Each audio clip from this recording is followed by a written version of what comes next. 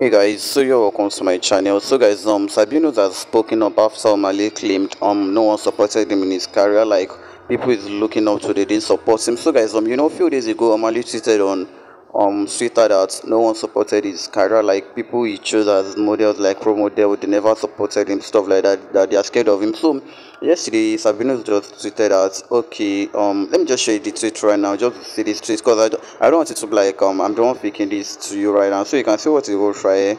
So all Sabino said was let everyone receive the support they give out, that you self is gonna be tit for tat, so the support you give out, that's what you're gonna receive. So I was wondering, what was Sabino's concern with this, because I feel this is about music industry, we're talking about music right here.